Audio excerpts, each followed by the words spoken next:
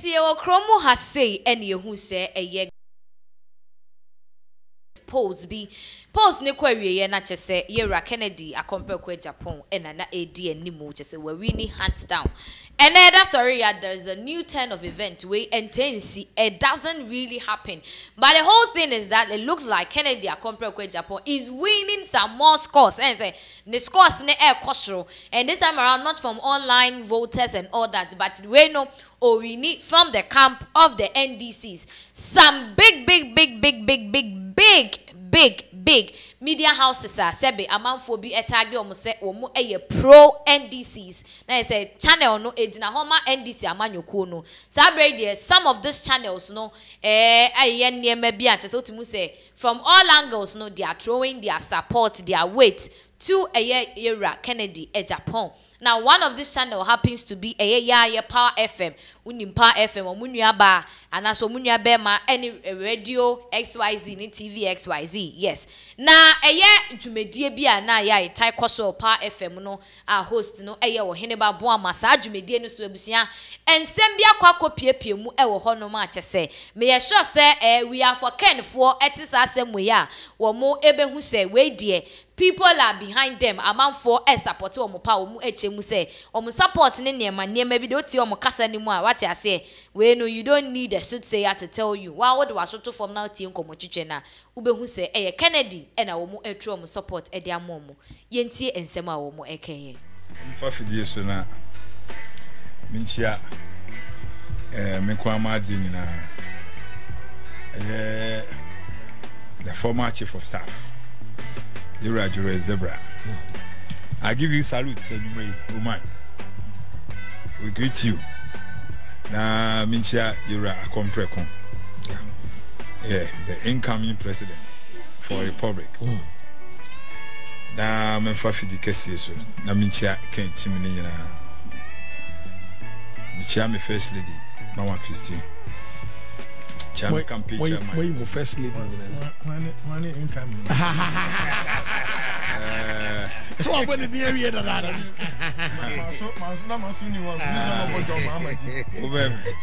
and your mama, I said, "What money? Some people, I'm Papa, and I'm for your mama now. But you're ready, and this is ready. What they come out, and you can't do it. You never be on the fan on you. Now, Minchia me campaign chairman. Yera the campaign. Chama Agyapong bio Minchia campaign manager Kwamusu Mamefa Kwamusu ben yeah Kwamusu campaign Kwamusu ben manager na Kwamusu enya Kwamusu ya air conditioning papa yi Ghana Maritime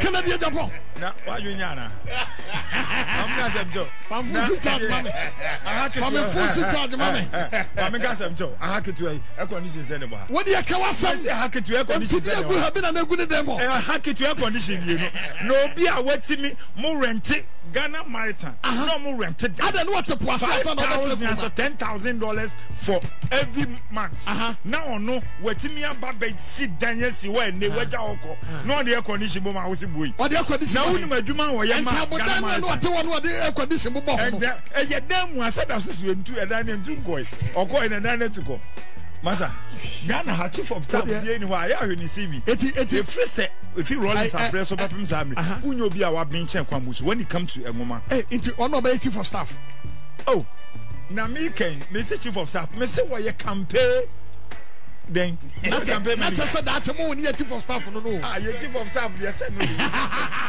me say wo ye campaign ono Kennedy yo ya tiani na ubechi abibu no o the excellency be come oh no Ghana for mine is from Ghana what say agroni for more oh massa no ade na me fa fidie so na me kan che police station executive for Ghana nyina ye kwakotu super delegates 26 number 2 me key super delegate yeah ne ye kasika wo si adan ye be den na de asem na ken and about we the first we bet me at the second no we the third no we the fourth no we the fifth sebia na super delegate you can say the me hu no wa hwe yom nyina beto ma ba omiama and na me first second third bia ma mu trust me omu nyina to ma na emra no by MPP constitution on be san to fofo se unya full 100% about me kwanya full 100%. Me mannerism kakra amaye to yen campaign team no. Say ba umi anko anfa 90%, 10% na aka. Ba almost me ma dream no. Yen need ye here second do 5. No so the automatic. So what I say. It's when 90% at 10 na aka. But said ye hu no. One say omo kwa akoto abani nyina no eyo omo ase omo wosoro ho no. Omo ayase da eyi wo no. Nipa wosoro me chese. Nipa 900. Nipa 900. Nipa 900 and something. 900 and something no. O ye den. O nipa ba ko ntimi ni first, o ni second, o ni third, o ni fourth, o ni fifth. But some pay nipa 5. Ye pay nipa 5. Enti automatically one here be na akari pa be 3. There be first friend here omu be yi. Omu ye 5 ni we are the next one no. And then no mu be again. Enti we de anyasem. Me no me hu na say Honorable Kennedy etumi pass it through the 5. Na be there no pass it through. And I say o ka say loto ya na obobo wa. Yet ha na obobo loto ye kita cash koda. One farm so we ya cash. And I make say so to me pass it through the 5. Obetumi anwene obetumi agye major one. Yes so to me pass ya. What dey say? Enti no. Ye make can say yen dey when you come to kind team no. Yen dey you okay. Eduma dey ye pojuma. Na Ghana fo ankasa nso kire enipa politicians a abedi su o Ghana anyina no ohene ba oye dansini ye wo nyene ye wo krom ha ya tena kuremu over 50 years a ye wo ya ye da so kuremu no minua mi hu se politician bi we bi enwuma nipa ye bobɔ mu din onko obi krom ko hu se obi e factory we na dwumanie ebi so what I say Bank of Ghana no ono wo ye host si wo busame enti ono wo ye host ana me ye guest baby o de be fan baby me no aha nyo no yanko Bank of Ghana no me tie ne say NDC for na meka say munya nye serious say nka sa mi nka baby abawomia ebe koso wo ye ne kampi bia na ko bia kitamfia na motete no wo mu wure ma na ko mu twa ne ma wo ho se krikrik se ono ye dwon Bank of Ghana nipa gu na on e ponte fa ayi wo he EDB boss ya ba o me yi ni free ho no kofa ni hu nipa de ne be share wi so what I say enti no e ya de a Bank of Ghana sisie no sani o magu Bank of Ghana no in fact as a senka ya no patututu na kan disi fo asala obi ekitamfia nanka mu gina ho twen nipa ebe nipa workers eba Bank of Ghana ye because ye tuo am kananka ye bo because Pakwesi ndo minimum adwuma obayo dufo titu dufo across the nation be bia na dufo bank wo nipa ba ko ane bank hwe ase ye me ya dufo ena ayi friend say ena Pakwesi ndo ena ba ko yi alaji ye no me yesika Royal Bank ra no ye wawu no ebrade eye me ya na besian so no na sambo MPP for besian enti nka no pa bia na kan dis woni ameka send dis for first na Rolling Star na ndis for ye to trust me ne o maja nka no pa bia no bi ekitamfia no mja Bank of Ghana twen workers no na ka governor ne de enko no kra de chese ye ba bu ni se enso oya I call it politics here into no more ya not say oh my say democracy and go for the Jimmy Sano democracy na man for more di no mudin kwasasem so what I say wo wa begum ko for bank wo wie ya wasan nya ho ene ma me bi oba me chen police station no also I then woman deputy woman organizer on omu chase ko nya 1000 ba wo me na chase ska no 1000 na ko for akoda your friend say buffer stock 3 days so munware yeti kroma ko ekolibu sisi enkofu gua omuwa omuni mpasoda no onam no watch 1000 no watch 400 no watch 500 no watch 200 ba omunya wanyes kasa sisi dia ba me de be kakra undimi friend kokumasi o se wakoji Nigeria fo buko aram fo nsika ana take it for yanka ebeto airport ya rafo yanka ebeto airport ya mom kwan no manto ya sorry for ehuri gina mu Christian council fo sanko fo na disika bre na gawo fo ye o man so eye dollar no o mu susika sisi na kroma eme ya se buka aram fo mom mantem kazisi o kwa Ashanti region sika ni nyina na Bank of Ghana sika akodi Ashanti region sika na o maso afri am de ko Central region ehuru o no me akogu Ashanti region amhuru o Central region enani na nsa no Western of watch obia each person 2,300 ay meso nasi ya monitor ya monitor ya So for you for you too. Oh, master do fear asem. Na mo ko che mo che bi. Wo che bo ne keto akese. Kamedia uli anu account here. Bo ne keto edim na kese wo. Akwa ba ko okay. MVP nipa ya.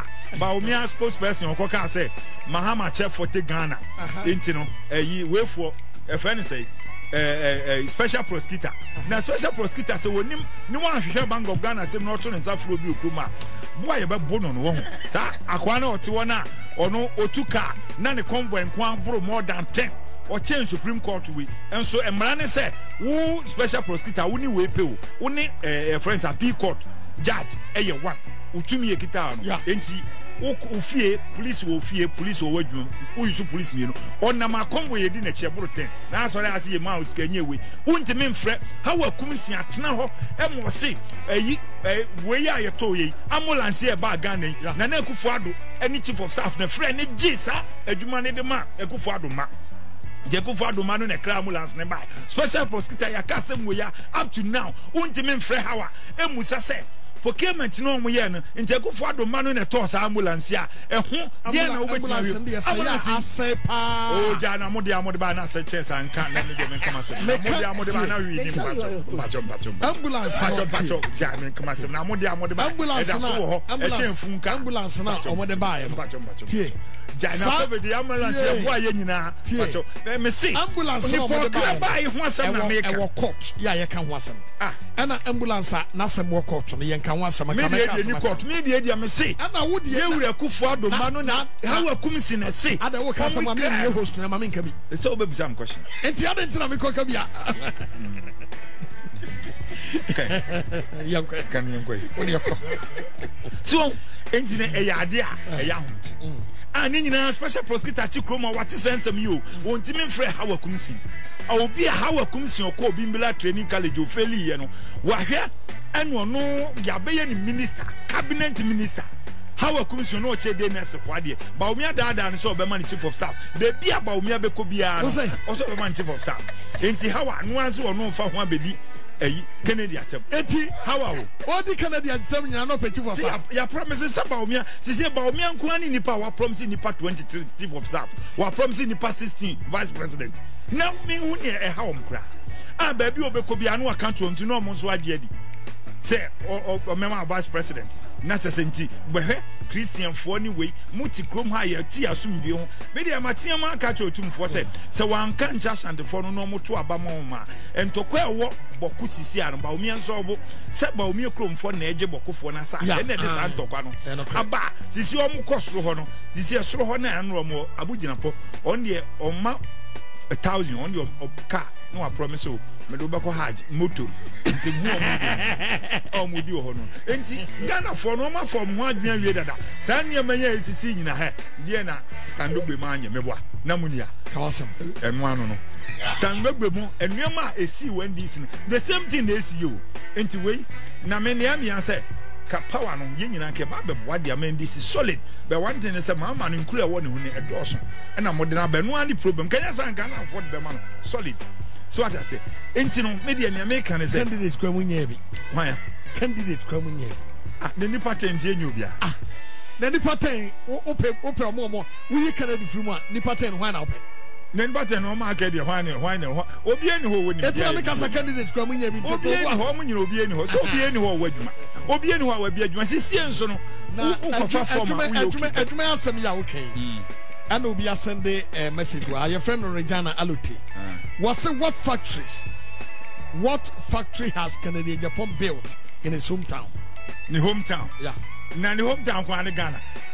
I know Ghana sama. Any pair of Juma Watema. Tema will be 31,000 costo. 31,000 costo. No, Angola, the whole Africa, Angola penny 30,000. Into on your way. 31,000 metric tons. Angola penny was 30,000. We beat Angola. We see Steve Grant and the Cassia Sute, the whole Africa will be any. We see Atebu Mountain or what start factory. Our wife and the so what Atebu? Also what says Atebu will find the pay. Factory. Now the plant no na ka kra no mo. Na Atebu wo ma wie dada. Atebu wo ma wie ye. Na so ko fa le ni si fo ba ye ya. Wakwaka ba omi asema ye kwate wo musa deport wo. We are steel factory.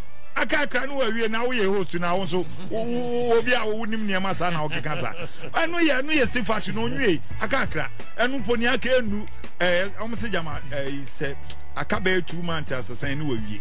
Enu na efa nipa 1000 no. Se what I say. Ena ayensu starch yo no waye watebubu amantin a ono watimi aye we a obi okwabrane ye di Ghana sika share ne nsa eye ayensu starch wagu no. Owie ya sagrimi heya dabinya sagrimi airport baby a yewura Mahama ye new road no eno de sa road no me bo Mahama mtu chema no pa road no ono na road na ho twa road no fa soja fo na chiri one force baby asa adan no force chain homes a dan pa omo ton dan no about 1.2 million dollars alanche maintain ma ye de ma ban 6.2 million dollars.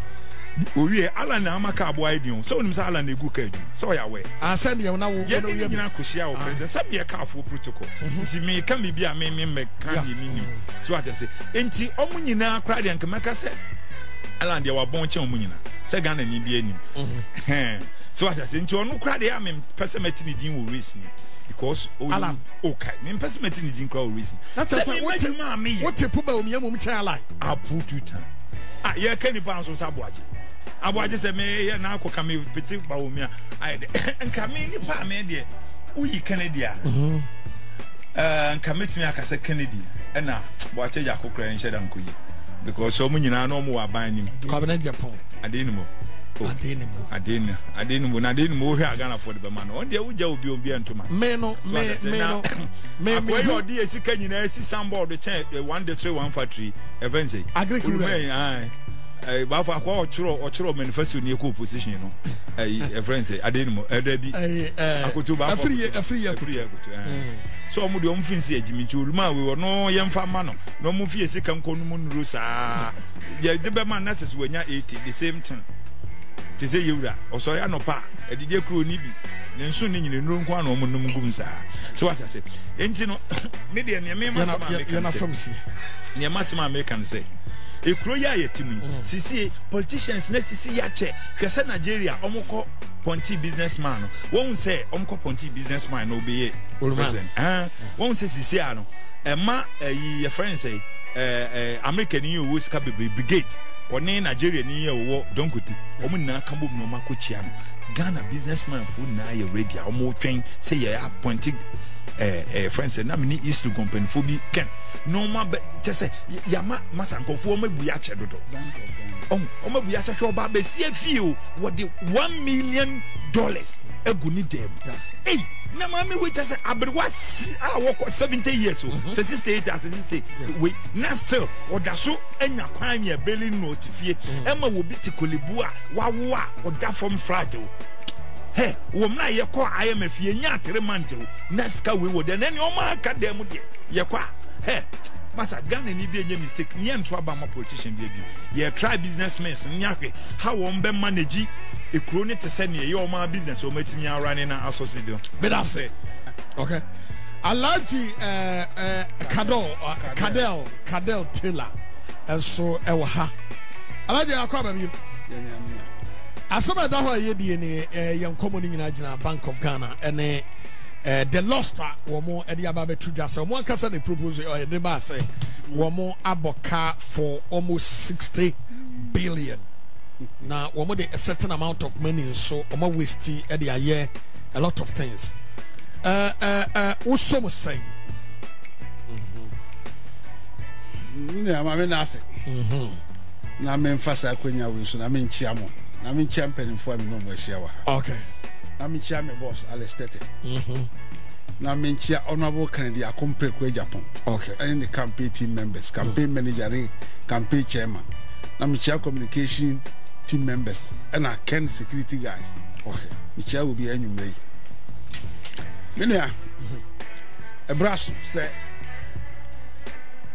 Ghana for ye be me ye ni ada ho na ye jai accusation ni counter accusation ni preto so ni ye keka ko nyina ho ye how be brebe because me kai se bra o mampani John Dramani Mahama eti so yeah sa pepepe na Dr. Wampa nsɛm bi ba ne yɛ lambaste no ne yɛ even me te sɛ there was a time cry sɛ ne ba wo sɛ ne ba empra sɛ ne ba kunu bi si yɛ ma ɛno kora no ɛyɛ he wɔ Ghana ha ɛne sɛ wei nso aba ahwɛ ne sɛ ma ɛkɔsisi ntimi deɛ futuo ba kakra bi pɛ na mpɛ sɛ mede ma Ghana foɔ sɛ ɛbra so sɛ yɛde ɔman ne bɛhyɛ nipa yɛ nyinaa yɛ gye ne die na ɔman ne nyinaa di adanseɛ sɛ wɔyɛ no kwafoɔ because Ghana nhunu sɛ asɛ no kuradie ɛne yɛ haw kɛseɛ ɛwɔ Ghana ɛbɛyɛ sɛ yɛde ɔman ne bɛhyɛ nipa yɛ gye ne di sɛ wɔyɛ no kuradifoɔ no osuro Nyankopɔn na wɔntimi mfa Ghana nkɔbɔ sahyate so